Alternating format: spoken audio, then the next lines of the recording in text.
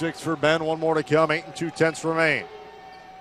Second free throw on the way. He missed it. Kugel the rebound. Outlet right, Baker. Baker forecourt, 4 seconds. Baker all the way to the rim. Kicks out Cerrone. A 3 left wing. Got it.